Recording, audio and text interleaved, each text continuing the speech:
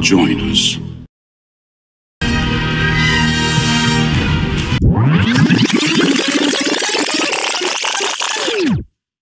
Hey Star Wars fans, welcome back to another episode of Clone Wars Thursday Throwback. We're looking at Mace Windu, continuing the sort of theme of the week, given my recent review of the Mace Windu 187th Battalion Black Series 2-pack that just came out very, very recently.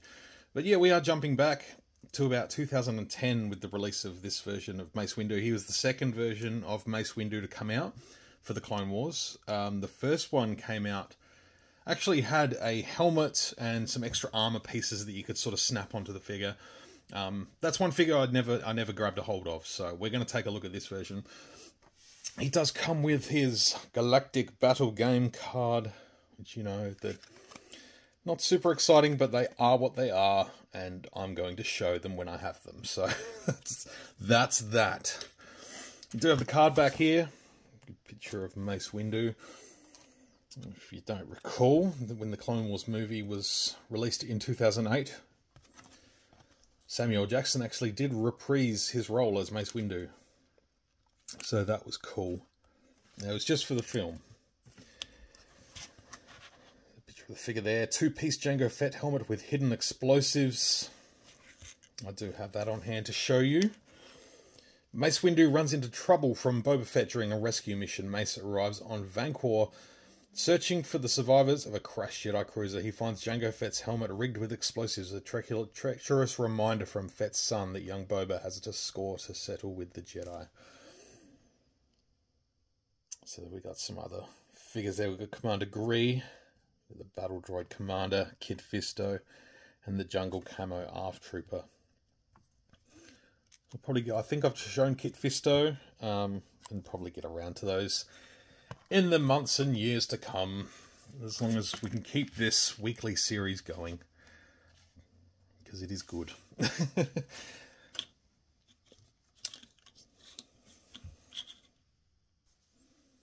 And here he is, Mr. Master Mace Windu. So yeah, he's a cool looking figure. I like the animated interpretation here. Very sort of angular sort of features, very striking. The brow obviously is a big part of the figure there. Now I'm just going to remove that from the background so it can focus a little bit better. There we go. A nice close-up look of Mace. Got the Jedi insignia there on his arm, which looks good.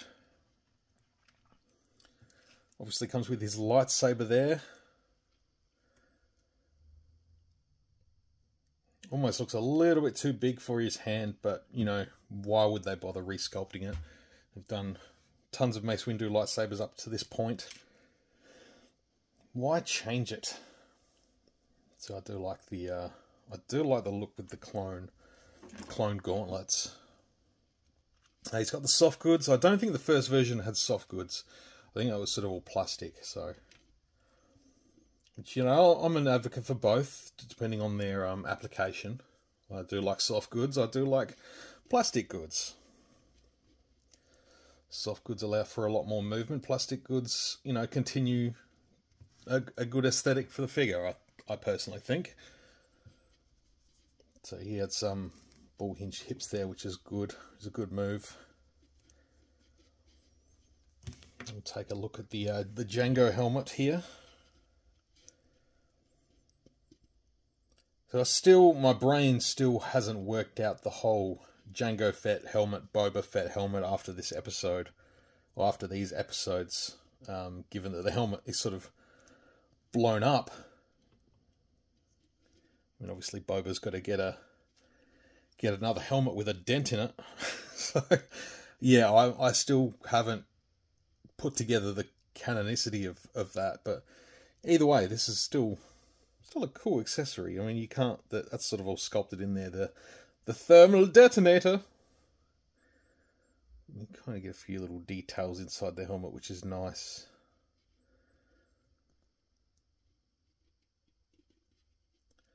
It's kind of a cool way.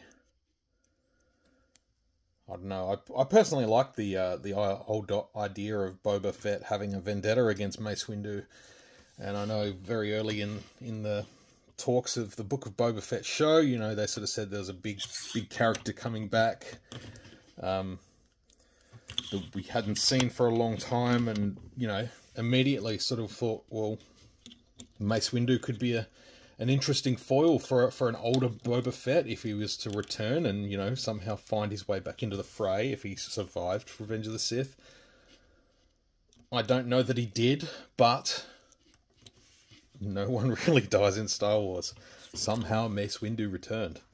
I think he just landed in a taxi, honestly. There was so much traffic in that Coruscant night sky that he could have just landed in one, and, you know, he sort of only lost a hand, so, you know, people have survived far worse in a galaxy far, far away. So yeah, later in the Black Series, 2013, 2014, the Black Series came out in 3 3/4 inch and 6 inch, which wasn't confusing to anyone. But they did a live-action interpretation of this Mace Windu, of the Clone Wars Mace Windu. Still holds up, probably one of the better Mace Windus we've seen. Head sculpt, definitely. I think the sculpt is good. I think the color choice of his skin tone should be more like this one, because it's definitely different from the classic TVC Mace Windu. But yeah, it still works. It's still a good figure, and again, like I'm talking about here, the balance of a bit of plastic goods and soft goods underneath to allow for movement, but it still adds to that aesthetic on the front there. But yeah, this was a really nice sort of live-action interpretation of this Clone Wars version. And yeah, one I still think could see the day on a vintage collection card back. You know, Hasbro's sort of shown over the last few years that they're willing to go back and revisit some of those Black Series 3.75 figures and put them on vintage cards. Whereas if Vintage Collection had kept going in between those years, undoubtedly would have seen this one come out on a vintage card. So if you were to give him that slight little update in you know, maybe change the skin tone a little bit, you know, darken the skin tone to something more akin to this, and yeah, bit of photo real, I think he'd be an absolute standout. Yeah, it's a good figure. But yeah, they're just a couple of figures I wanted to show off this week. Sort of Clone Wars versions of Mace.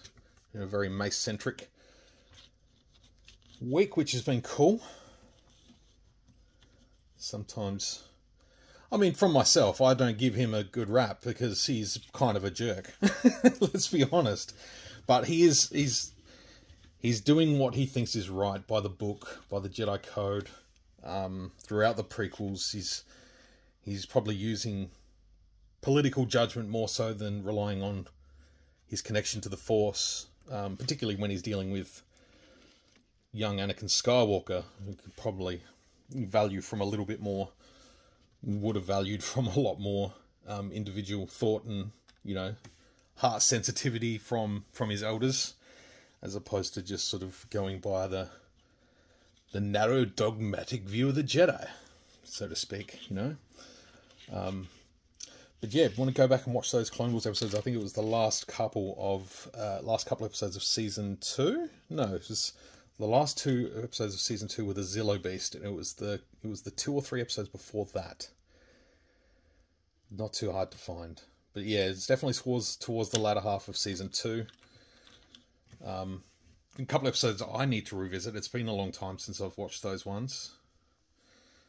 But yeah, this is just a cool Mace Windu figure. Probably one of my favourites. You know, you know how much I love the animated style of action figures with the Clone Wars. That's why I do this every single week. So again, if you're new to the channel, please subscribe, give the video a thumbs up if you enjoyed it. I hope you did. Yeah, any feedback or constructive feedback is more than welcome. And yeah, we'll see you next week for another episode of Clone Wars Thursday Throwbacks. Till then, may the Force be with you always.